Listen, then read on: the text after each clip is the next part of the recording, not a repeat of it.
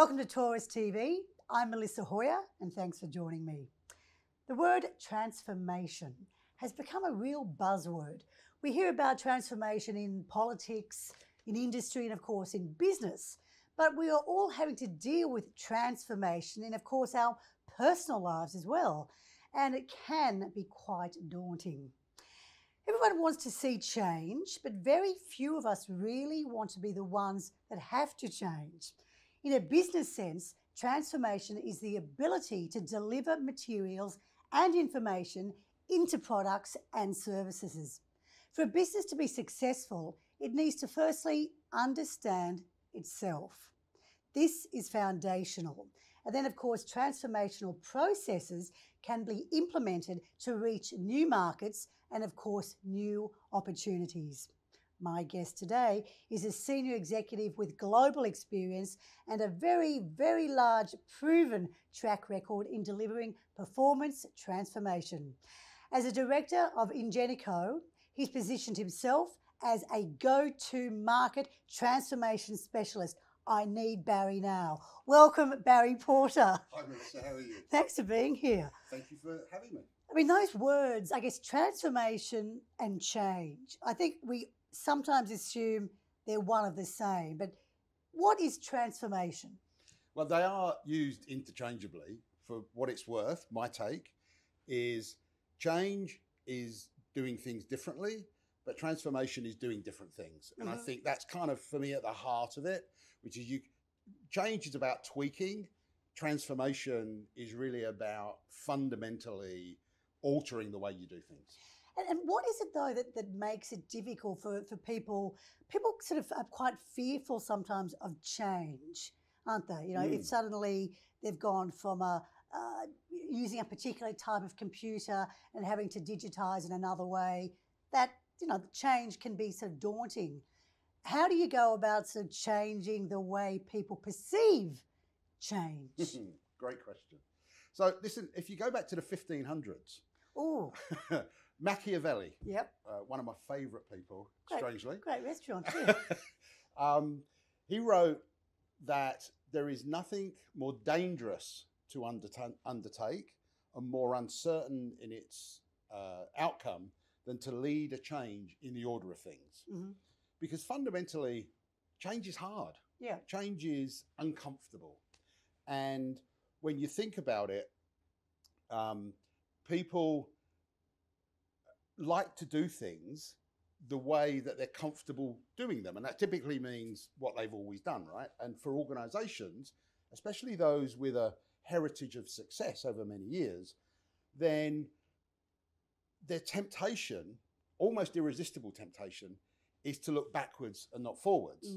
But that runs into this problem around, with a kind of digitized world that you were just referring to, then customer expectations go up all the time, new competitors arise all the time.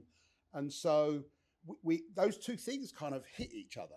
And so you've got organizations and the people wanting to kind of look backwards and do what's comfortable, and the outside environment demanding that they do things differently. Yes.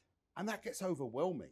But to what extent, though, current CEOs of big corporations know that in order to continue to be successful, they need to change, they need to transform? You know, do you find some leaders who are sort of resisting change because they are in a comfortable zone? Look, I think there's a difference between intellectually knowing things need to change and almost at a gut level, emotionally committing to doing what's required. Because as we've just said, whether it's, changing your diet, whether it's, moving from one kind of computer system to another, or whether it's embracing a new imperative demanded by your customers, you have to go from, "Oh, she'll be right," to "This really isn't working." And that gulf is what really demands leadership more than anything else to truly take on that challenge. And so what should be, I mean, when we are talking about leaders and CEOs, what could or should be the first thing they start to do in order to implement change within their business? I think there's three things, actually. Mm-hmm. So the first, kind of just as we've been talking about, is to actually recognise and own the need to change. That's the kind of easy bit. The next two bits get increasingly difficult. So the next one is, I call it, you have to create a burning platform. That sounds interesting. What's a burning platform? Well, so basically it means, first of all, recognising that we can't carry on the way we are, but then actually communicating to the team, the organisation, that there's this big imperative that we need to change. And that it's going to be difficult and it's going to require us to do different things. But so that's the second step, is to create that burning platform. The third step is probably the most important, and that's to create a safe harbour. Because if you think about it, if you're really good at creating a burning platform, then you get people running in all directions, and oftentimes that means out of the business. So what you need to do is, having created the platform, is to then create somewhere for people to run to. Yes. And that requires you to really articulate what it looks like, that it's possible to get there, but also that everyone understands that they have a role in helping the company get there. Because the thing is, oftentimes people think, oh, this is all changing, and I don't see me in this new entity. And so you need to create that safe harbour that everyone feels a part of. So Sharon, I know Barry has been working on your team over the years. Was that safe harbour, or was that burning platform, or all of those elements sort of in place when you two were working together? I think Barry and I have always had a mutual chemistry and core values, so we were prepared to take a risk.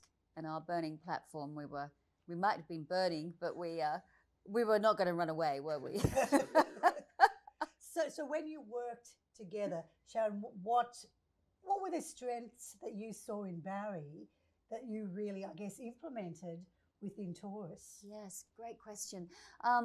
Barry and I had been working together in various forms, and I'd seen how he led his companies.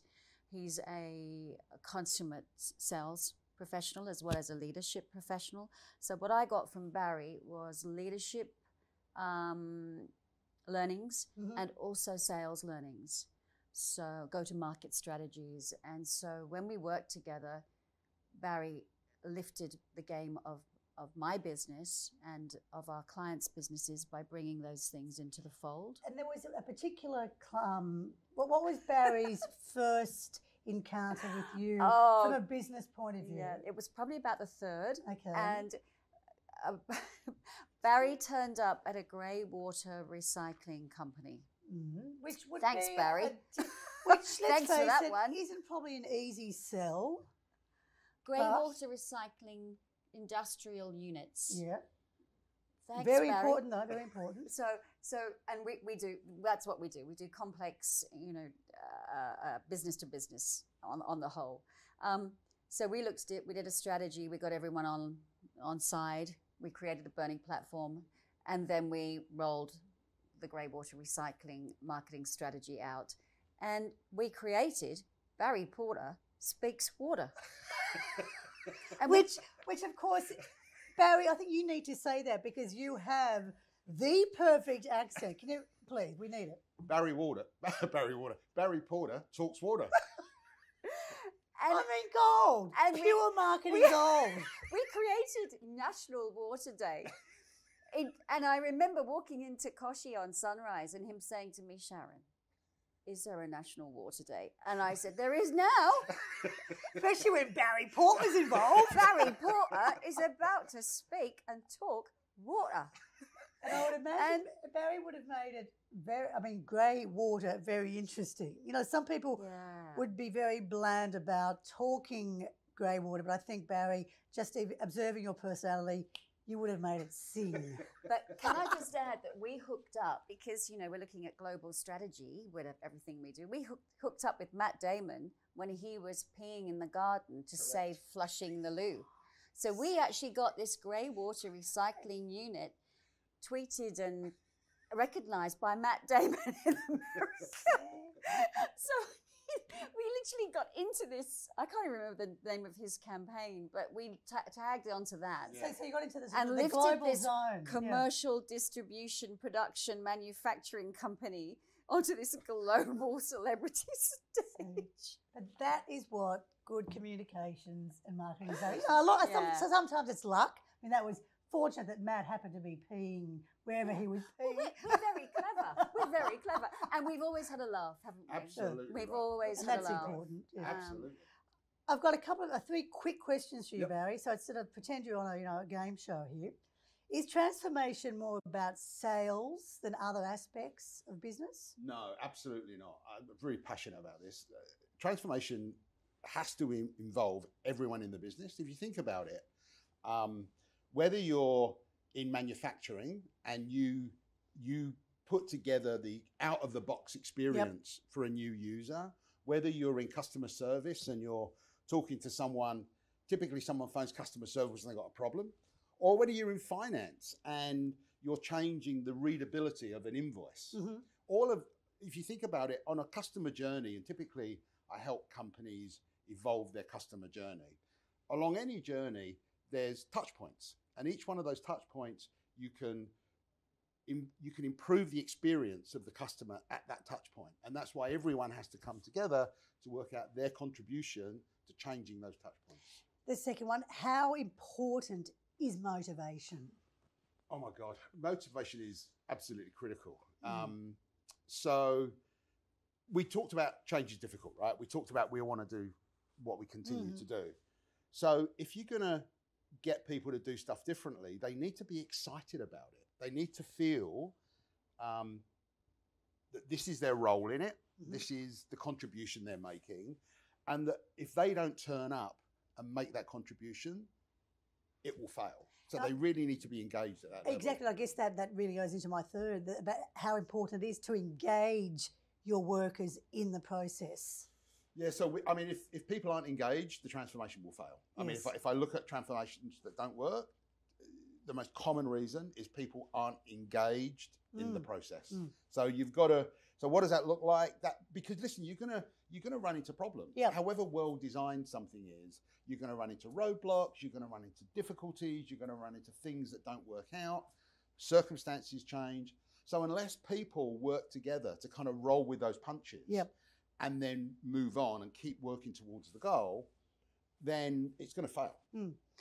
And I guess, and to you, Sharon, I mean, within the 27 years of Taurus marketing being around, you've worked with over 1,000 brands and people to get them to a level of engagement and recognition.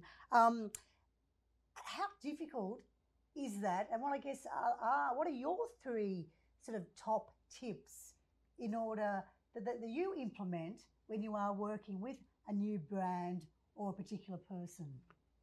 So if we're transforming, then I get then clarity of outcome, clarity of where we're going. So clarity of journey. We talk about the yellow brick road, and we're all knowing where we're going to and where we're getting, so that we're all on that journey and that road. We all know where the bullseye is. Let's just start by saying we've identified what that is, so we're all clear. Then getting your army and your generals on side to make sure they're all marching the same way. And then communicating that journey really well internally and externally to bring more of those from the countryside onto that journey, joining you on that ride. So clarity of where you're going, generals on side, messaging clear so that people have a choice to join you on that journey or not. And Barry, internationally, I mean, I know you have worked, certainly not just in the national Australian space, but internationally. How big a deal was that? And really, I guess, does the thought of transformation, does it change from country to country? So, yeah, listen, I've worked in North America, Latin America, Europe, Asia Pac. And, I think whilst there's language differences, but subtleties of culture or communication styles, but fundamentally, people want to succeed. People want to be part of a winning team, wherever you are, whether you're in Sydney or Sao Paulo. People want to win. And so provided you can help them understand how they win, then I think that's that's the leadership thing. That's not a country thing. Then I think that makes the difference. And in terms of Australia, listen, I love Australia, which is why I've made it my home. I love the kind of honesty and the directness. But you know, the other thing, and I love one of the reasons I've always loved Taurus's strapline of no bull, Yes. is I think not only does it apply to the Australian context, but certainly in my experience when I've been a client, it absolutely applies to the way Taurus engages with its clients. And of the countries that you have worked sort of, you know, internationally, is there one or two in particular that are really happy to embrace sort of change and transformation, or are there some that are a little bit hesitant? You know, the old Mary Poppins song about, you know, the Spoonful of medicine. Spoonful of sugar. Makes You know, medicine go down. so I won't do the singing, but if you kind of find the fun and snap, the job's a game. Yes. So for me, that's the trick, right? You have to work out what it is that people can be excited about, and then help them understand how they become a part of that. So for CEOs, I guess, you know, who are tuning in from hopefully around the world, how can you help them to achieve sort of success with their existing business, and particularly if they are looking at going through a transformational period or needing to transform? What would you do? I think any great relationship, and I get involved in relationships with people, basically. Any great relationship starts with a conversation. Yeah. And for me, that conversation has to focus on what the CEO is trying to achieve, what their challenges are, what they've tried in the past, what hasn't worked. And I think once you understand that, and once you're both talking about that, then what you need to do actually evolves very naturally from that conversation. Well, Barry Porter, thank you. Sharon Williams, thank you. And thank you for joining in. I'm Melissa Hoyer.